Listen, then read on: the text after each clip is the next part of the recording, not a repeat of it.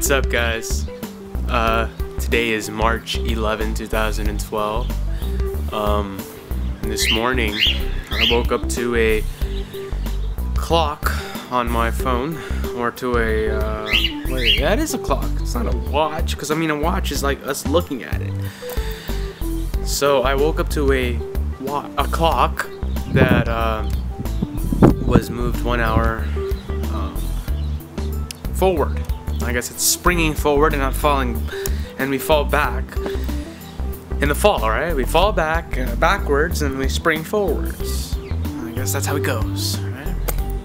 Anyway, I'm outside right now, as you guys can see, and the reason why is because when I'm inside my house, there's no terrible lighting. It's very terrible, and so right now I'm outside chilling here, yeah. This morning I was just chilling with my parents. My mom doesn't have work today, so we might be going out and going to get grocery shopping like what we usually do and all that good stuff. We did all just go out and eat and stuff, so it's been a long time since I ate breakfast with my mom on a Sunday morning.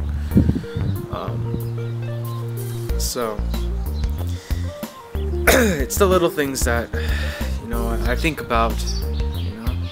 Those are things that you're gonna think in the future and be like, man, you know, I miss those things, because I never got to do that a lot. And so I'm really happy that I got to eat with my mom this very morning as I break fast. When usually it would be like 8 o'clock, it was 9 o'clock when I woke up. So how do you guys feel about this springing forward? I believe it's just in America, so I don't think we spring forward in any other country. If you do, let me know. For what I know, it's just here. And I'm just ignorant on that subject. You know, ignorance isn't really a bad word. It's just you don't know, right? Anyway, that's pretty much it for me today. That's all that was on my mind. Just springing forward, changing the clock, DST, whatever that means. It's an acronym for something. Daylight Savings Time. I believe that's what it is. Anyway, that's pretty much it for me today. Today is March 11, 2012. My name's Alberto, and I'll see you guys tomorrow. Peace off.